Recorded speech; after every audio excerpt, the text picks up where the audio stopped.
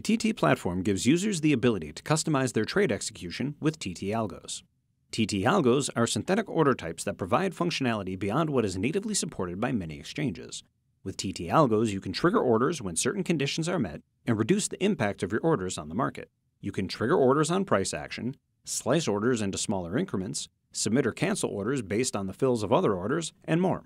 TT Algos are accessible from the order ticket using the order type dropdown, as well as from MD Trader through the order pane. At the top of the order type list, we see our standard order types supported by the exchange for the selected instrument. Beneath, we have our TT Algos.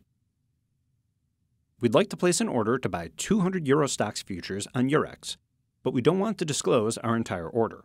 Eurex does not natively support an iceberg order type, but with TT Algos, we can select the TT iceberg.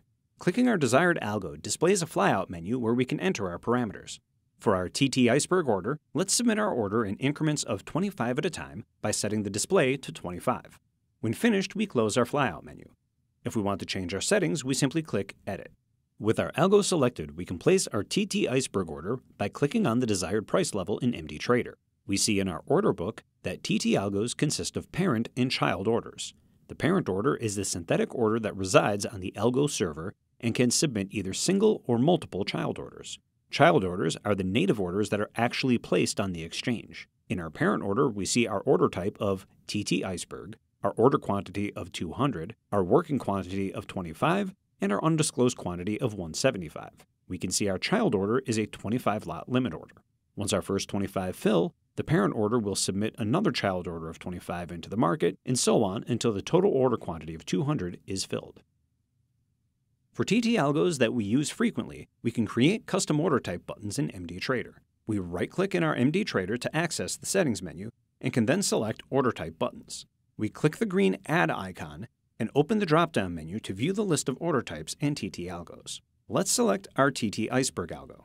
We'll shorten the label for our custom order type button to IB. We can see a preview of the button to the right. When finished, we click OK. We would like this button to appear on all future MD Trader widgets, so we're going to select Set as Global Defaults.